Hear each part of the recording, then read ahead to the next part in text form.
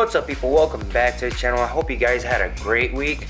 I don't know if you guys remember when I did the plenum spacer and Joel's car that I was gonna get a spacer for my car too.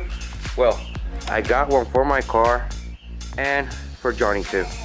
So since I already took you guys through the steps of how to install the plenum spacer when I was doing Joel's car, I'm not gonna do the same thing right now. This video is just gonna be fast forwarded. I'm just gonna be basically proving you guys that this is actually a great investment and proving you that I actually got it for my car. So let's do it.